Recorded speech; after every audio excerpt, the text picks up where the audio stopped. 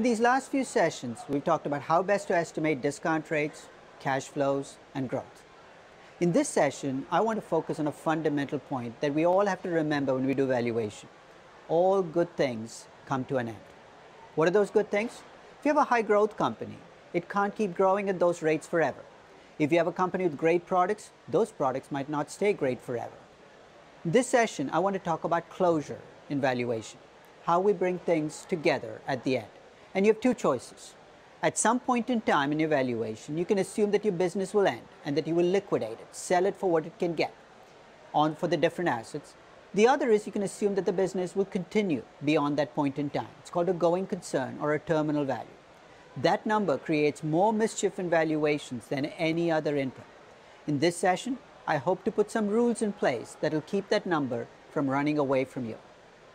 So we've talked about cash flows, we've talked about discount rates, we've talked about growth rates. We have one final piece in this puzzle that we've got to get in place for valuation to work. We have to put some closure on this process. What I mean by that is you can't estimate cash flows forever, right? The value of an asset is the present value of its expected cash flows over time. But what if you have an asset that potentially could last forever, as is the case with a publicly traded company? Since you cannot estimate cash flows forever, at some point in time you've got to stop. But you can't give up on cash flows either. And what most people do is estimate what's called a terminal value. So that's the role a terminal value plays. It's that number that you're using as a bookend to capture what will happen beyond year 5 or 10, or whichever year you put the terminal value in. So what I'd like to do actually is talk a little bit about the approaches used to estimate terminal value. And broadly speaking, there are three approaches that are used to estimate terminal value. In my view, one of these three approaches should never be used, but it's actually the predominant approach that ends up being used. Here's the first one. At the end of year 5, year 10, year 15, you can shut the business down and sell off its assets. That's called liquidation value. When I value private businesses, that is pretty much how I estimate terminal value almost all of the time. Because when the owner ends a business, that's pretty much what happens to business. It gets sold off in pieces. The second alternative is to assume a going concern value, which is to assume your company will keep going after year 5 or 10, but that its cash flows will grow at a constant rate forever. You're saying, what will that do for me?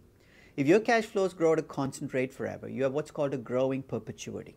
Again, you might wonder, so what? If you have a growing perpetuity, you have an infinite series. Now, this is becoming a mystery. An infinite series in mathematics, we know the answer to. We can actually solve the value of an infinite series. That's pretty much what happens when you have a growing perpetuity. You can write an equation that captures the present value of all cash flows beyond that point in time if you're willing to assume that your cash flows will grow at a constant rate forever. That's a going concern value. Liquidation value and going concern value are both legitimate ways to get a terminal value. So I've given away the game. Here's the one way you should never use to get a terminal value. You shouldn't apply a multiple to year 5 or year 10 numbers, an EBITDA multiple or a revenue multiple or an earnings multiple. What's wrong with it? If you do that, you're really not doing intrinsic valuation. You're doing relative valuation. You're using a multiple. Your multiple is way out in the future, but it's still a multiple.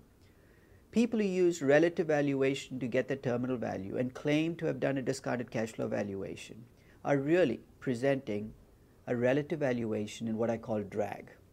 Those cash flows in years 1, 2, 3, 4, and 5 are distracting. They're distracting because they're distracting you from the key number used in the valuation, which is the 8 times EBITDA used to get a terminal value. So the next time you see a discounted cash flow valuation, check out the terminal value. If it comes from a multiple, call it what it is. It's a forward relative valuation. So your choices are liquidation value or going concern value. So the standard approach to estimating terminal value is that going concern approach, where you assume your cash flows grow at a constant rate forever. That's a very convenient way to estimate terminal value, but it can also get you into trouble. In fact, when you look at valuations, the number that usually gets valuations in trouble is the terminal value number. So I'm going to introduce 4 very simple rules to keep your terminal value in check, to keep it from running away with your valuation. First check. Make sure that you don't exceed the cap. What am I talking about? Remember, in a going concern, terminal valuation, you assume your cash flows will grow at a constant rate forever. That growth rate, we said, cannot exceed the growth rate of the economy. But that leaves you with an estimation problem. You don't know what that growth rate is going to be. So here's a proxy you can use for the growth rate in the economy and as a cap on your terminal growth rate. Use the risk-free rate. Think about what goes into risk-free rate. There's expected inflation and an expected real interest rate. Think about what goes into the growth rate of the economy, expected inflation and an expected real growth rate. I think the risk-free rate is an excellent proxy for the nominal growth rate in the economy, but even if you don't think it's a good proxy, I still think it makes sense to use it as your cap on your growth rate, and here's why. If you think the risk-free rate is too low, your cost of capital is too low, right? To compensate then, I'm going to force you to keep your growth rate low. It keeps your valuations in sync. So use the risk-free rate as the cap on your growth rate. That's the first rule. Here's the second one. You have to make a judgment about when your company will become a stable growth company. My advice, don't wait too long. I've seen discounted cash flow valuations where people wait 20, 25, 30 years to put their company to stable growth. That's extraordinarily long. And here's why. If you look across the history of the US market and you look at growth companies, about 99% of growth companies have growth periods less than 10 years. In fact, the median growth period for a high growth company is about 3 to 5 years. I never use more than 10 years as a growth period in my discounted cash flow valuation. And if you're looking across companies trying to decide which company should grow for longer and which shouldn't grow for 5, maybe 6, 8, 10 years, here are some of the things you should look at. One is look at the size of your company relative to the market that it serves.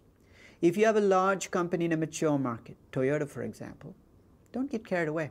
Where's the growth going to come from? Use a shorter growth period.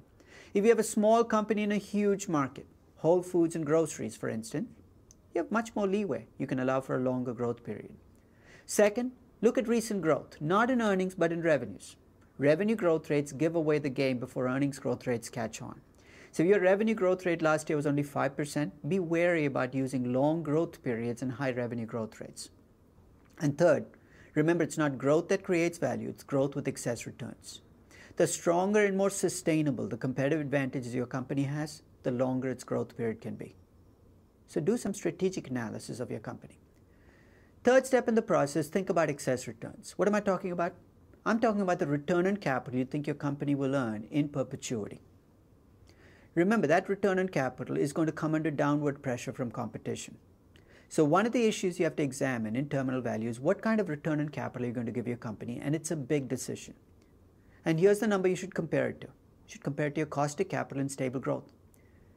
If you assume, as some analysts do, that in steady state, stable growth, you cannot maintain competitive advantages, then the logical assumption is that the return on capital should go to the cost of capital. The excess return should go to zero. If that is the case, it doesn't matter what your growth rate is. Your terminal value will be the same whether you 0% growth, 1% growth, or 2% growth forever. If you set your return on capital above your cost of capital, and you might do that for some companies with really long-term competitive advantages, then your growth rate will still matter, but not as much as it would have if you hadn't brought the return on capital down. My rule of thumb with return on capital and stable growth is for 80% of companies, I go to the default. The default is, as I said, it equal to the cost of capital. For 1 in 5 companies, where I think that the competitive advantages are large and significant, I will leave the return on capital above the cost of capital by maybe 2 or 3%. That gives these companies an advantage and a higher value. Last piece, when you make your company a stable growth company, give it the characteristics of a stable growth company. In other words, if you have a beta of 2 and a high cost of capital during your high growth phase, that's okay. But when your company becomes a stable growth company, I would expect to see the beta move towards 1, maybe see it use more debt in its capital, and a lower cost of capital. Your company cannot change in terms of growth with everything else remaining intact. So in summary, when you look at your terminal value, make sure your growth rate is capped. Make sure you're putting your company into growth at a reasonable point in time. Make sure you're thinking about excess returns in perpetuity, and make sure that you're giving the company the characteristics of a stable growth company. If you do that, your terminal value will stay within your control.